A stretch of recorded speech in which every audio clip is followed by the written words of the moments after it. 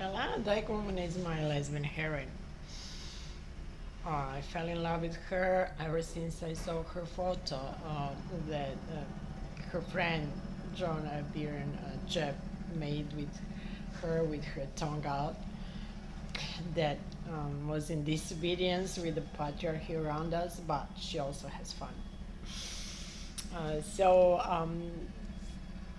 In 2012, some of us from lesbian group Labris in Belgrade, Serbia, ex-Yugoslavia, Eastern Europe, we decided to invite her and had 3 phenomenal lesbian days with her.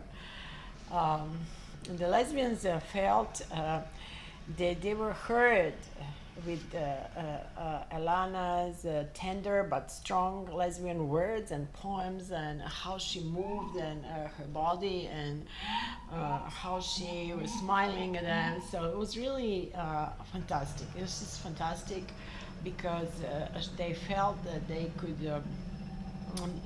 their pain and lesbian pleasure was seen, and also they felt almost as if they fell in love with themselves, lesbians, because of these 3 days that were so sparkling with lesbian love for lesbian community, and it was really fantastic. It was like we were floating together, lesbians, under the Dykewomon moonlight.